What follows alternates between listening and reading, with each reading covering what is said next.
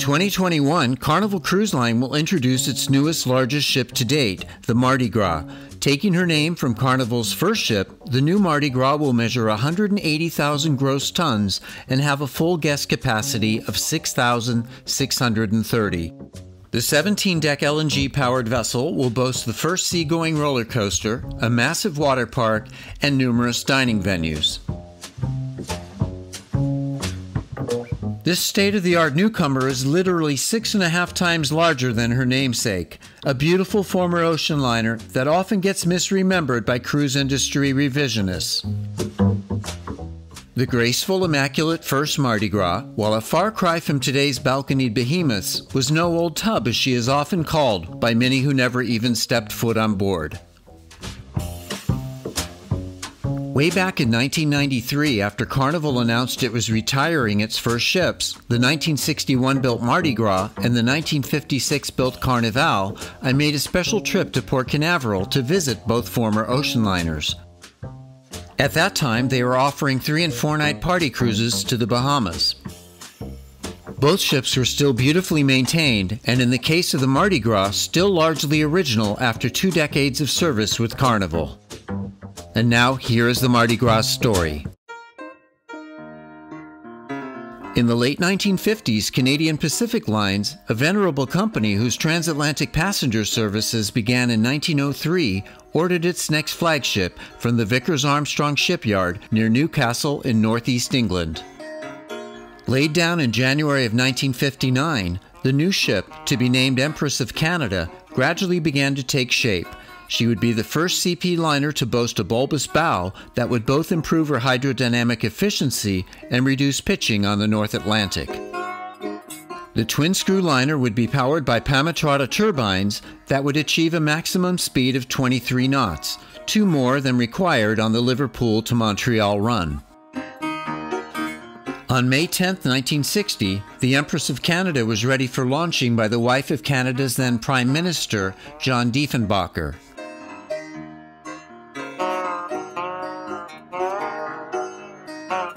The ship would then spend the next 10 months fitting out.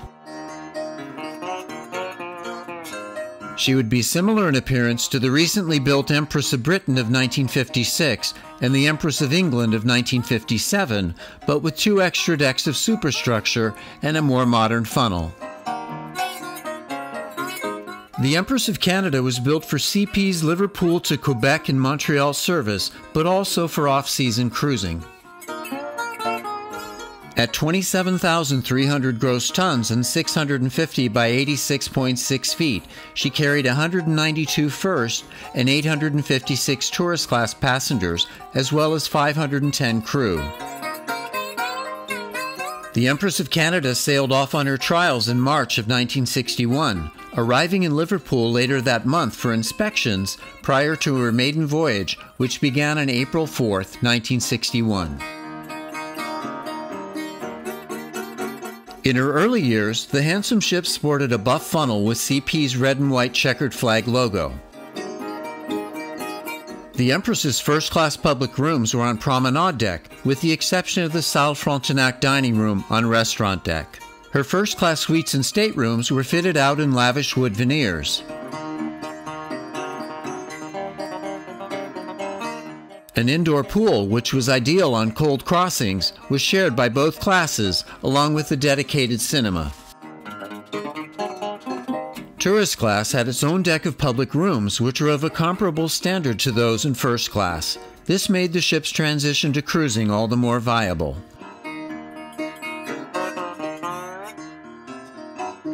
By the late 1960s, the demand for transatlantic sailings was being decimated by aircraft. The Empress of Canada was given another refit, emerging with a stylized green logo on her funnel that would serve her well in her next incarnation. The Empress undertook more cruises, and by 1969 she was the last surviving member of the Canadian Pacific Fleet. She enjoyed high occupancy, in large part due to her wide-open decks, user-friendly layout, and well-appointed public rooms. Nonetheless, Canadian Pacific made the sudden decision to withdraw from passenger service and offered the Empress of Canada for sale in November of 1971. Meanwhile, Miami-based shipping entrepreneur Ted Arison had just lost out on his bid for the two laid-up Cunard liners, Carmania and Franconia.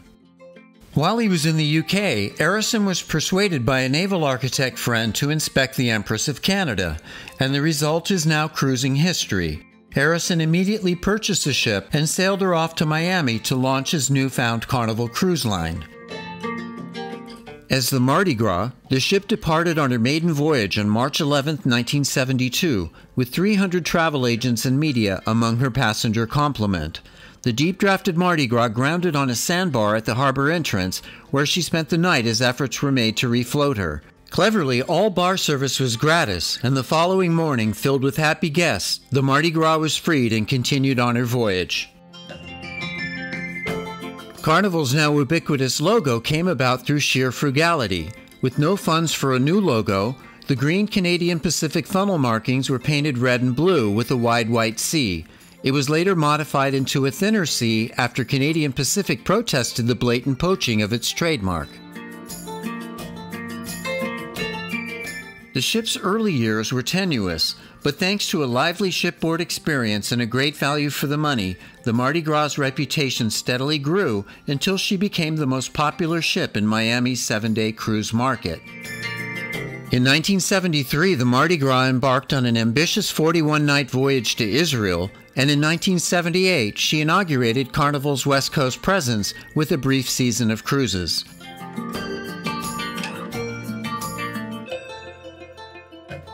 As a young enthusiast, I visited Mardi Gras during her maiden call to Los Angeles and was impressed with her beautiful woodwork and classic ocean liner ambience as much as I was her spotless maintenance. I would next encounter her in Florida in the late 1980s, affirming my admiration for her beautiful architecture and interior design.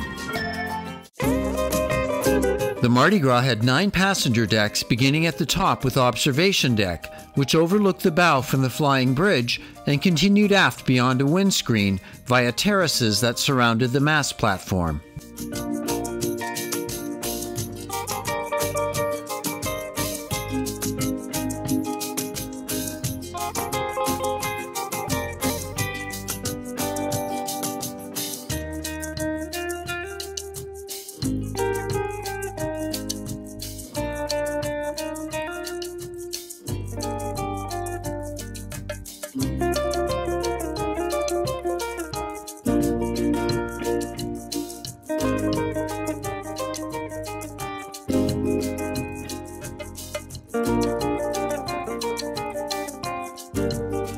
The next level's sun deck began with the wheelhouse and bridge wings.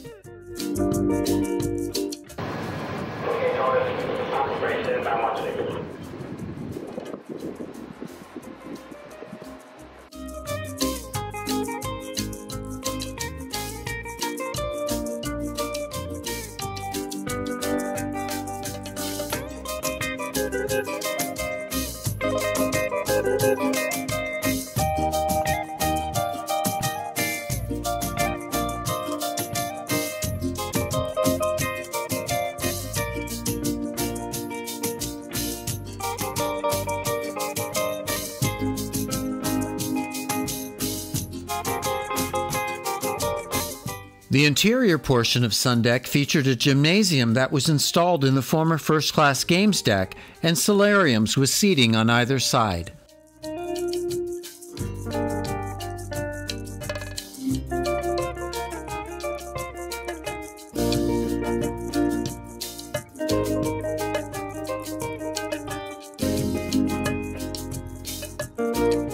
Farther aft, the Sun Deck's teak-lined terraces stretched past the funnel to a large sunning space that overlooked the stern.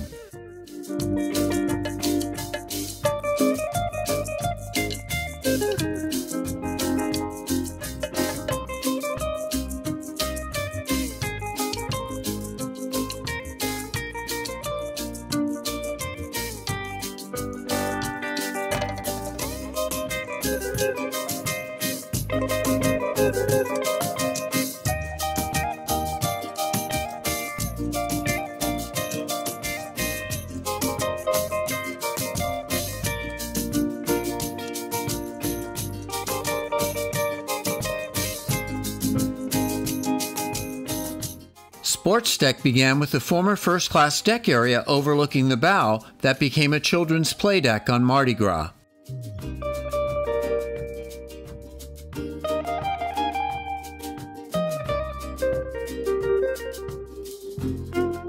After the officers' accommodations on sports deck, the original Empress of Canada children's playroom remained unchanged.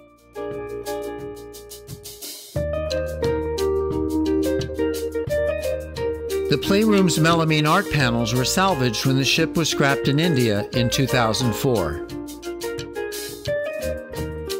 At the far aft end of sports deck, there is the alfresco sea view snack bar.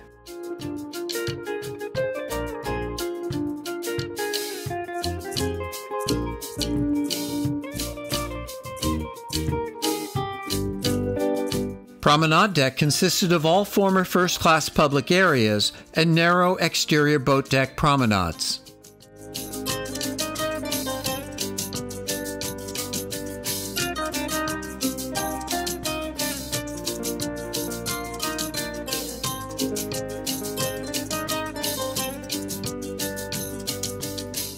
The interior portion of Promenade deck began with El Patio Grande, the enclosed former first-class promenade that overlooked the bow.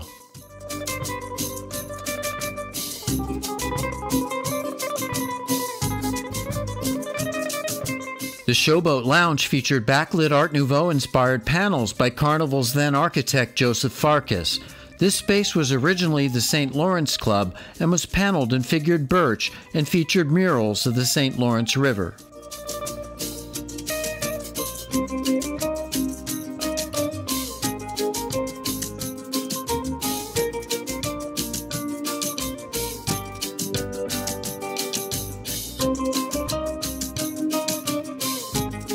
The Showboat Club Casino, which was locked on this visit, was originally the Empress of Canada's stately Mayfair room.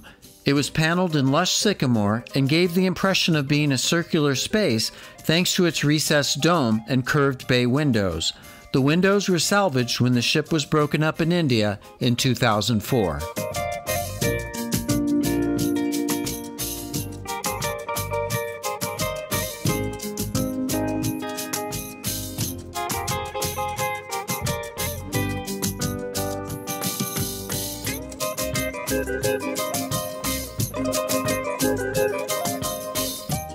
The balcony level of the Grand Ballroom featured nickel bronze CP insets for Canadian Pacific in the staircase and Art Deco nickel maple leaves in the balcony balustrade.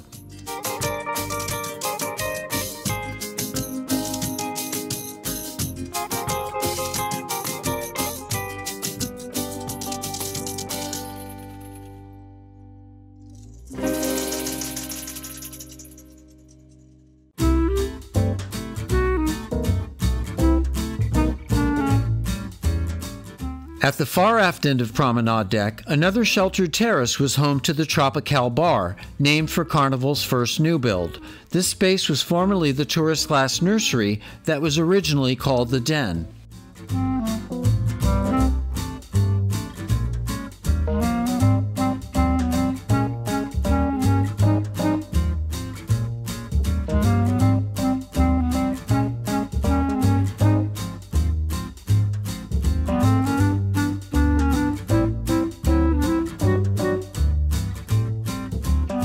Part of the Mardi Gras' enduring legacy is that every Carnival ship that followed, until very recently, had an Empress deck.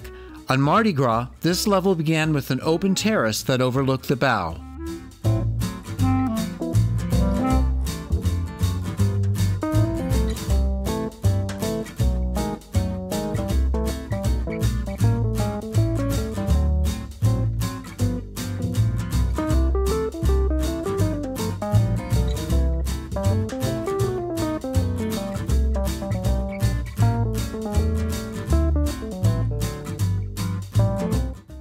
The interior portion of Empress deck began with former first-class cabins and suites.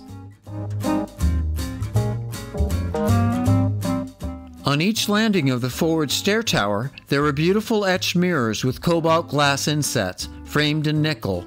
Polished handrails were also made of nickel.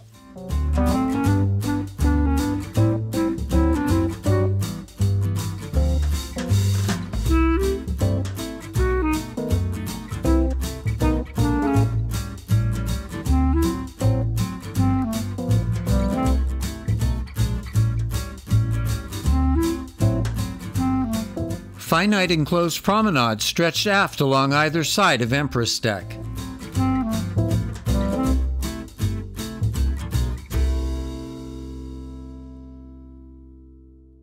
The Zebrano-paneled former first-class boutiques and salon area was for the most part unchanged on the Mardi Gras.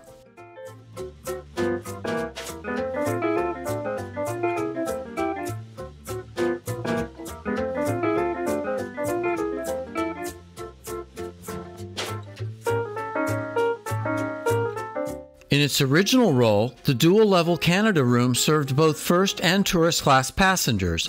It became the Grand Ballroom showroom on the Mardi Gras.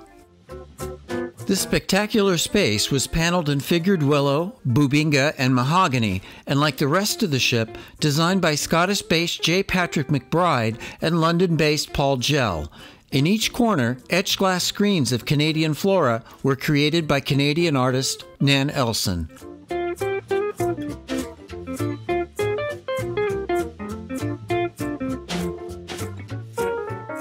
Directly after the Grand Ballroom, the handsome Carousel Lounge and Bar was originally the tourist class Windsor room.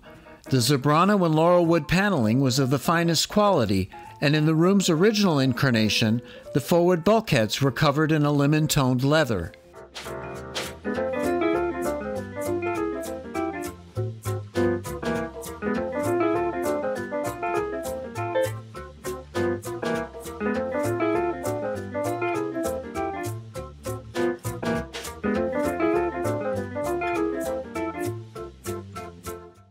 Another lobby, originally a tourist-class boutique area, followed the Carousel Lounge.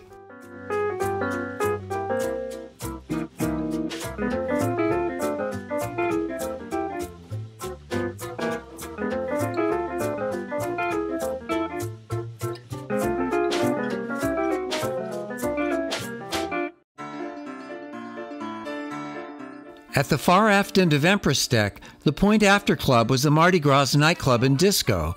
It was originally the tourist class Banff Club, boasting lush woodwork and mosaic panels that were painted black in the Carnival era.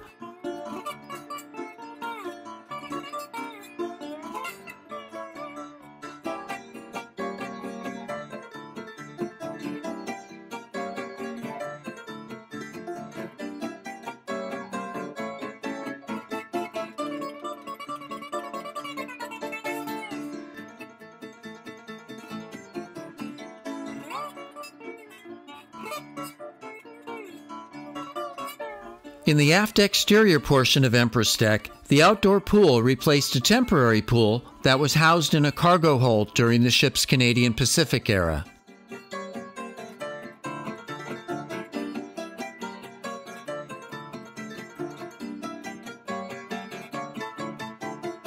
The next level, Upper Deck, was mostly devoted to accommodations, with former first-class cabins forward and tourist class aft.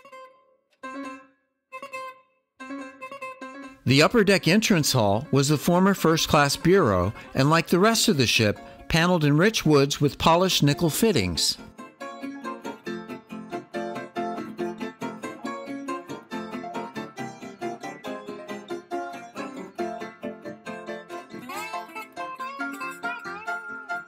A long central passage on Upper Deck led aft to the Bourbon Street Arcade, which was originally a tourist-class boutique. If you look closely, you can see more of Nan Elson's Canadian flora etchings in its glass panels.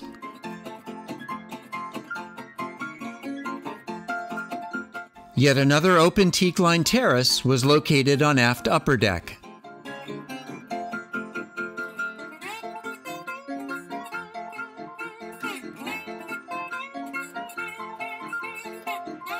Main Deck offered more accommodations and the leather-paneled two-deck cinema, which was unchanged from its Canadian Pacific origins.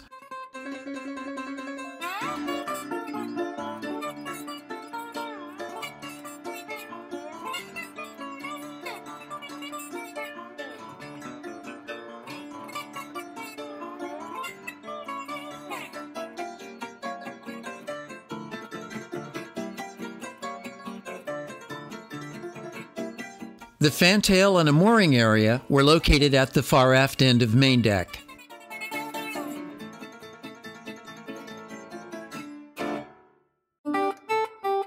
Riviera Deck, formerly Restaurant Deck, originally had 2 dining rooms, but the former first-class Salle Frontenac was converted to cabins early in the Mardi Gras career.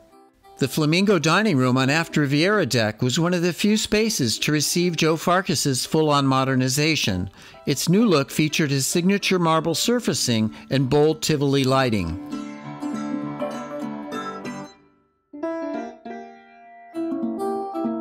This space was originally the handsome tourist-class Carlton restaurant, named after Sir Guy Carleton, the former governor of Quebec.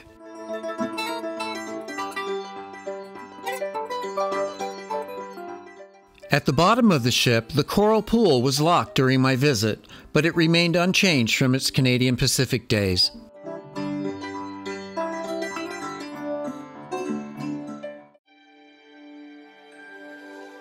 After disembarking Mardi Gras, I spent a couple hours on board her equally historic fleetmate Carnival, then waited to see which one would sail first.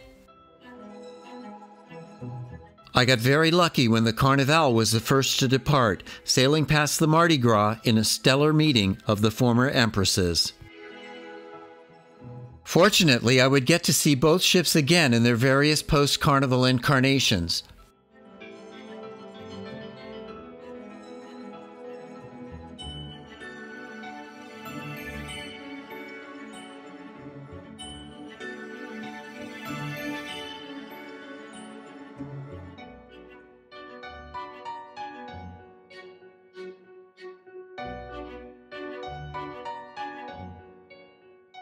Let there be no mistake that the ship that built the Carnival Cruise empire was a beautifully designed and maintained former ocean liner that was much loved by her passengers and crew.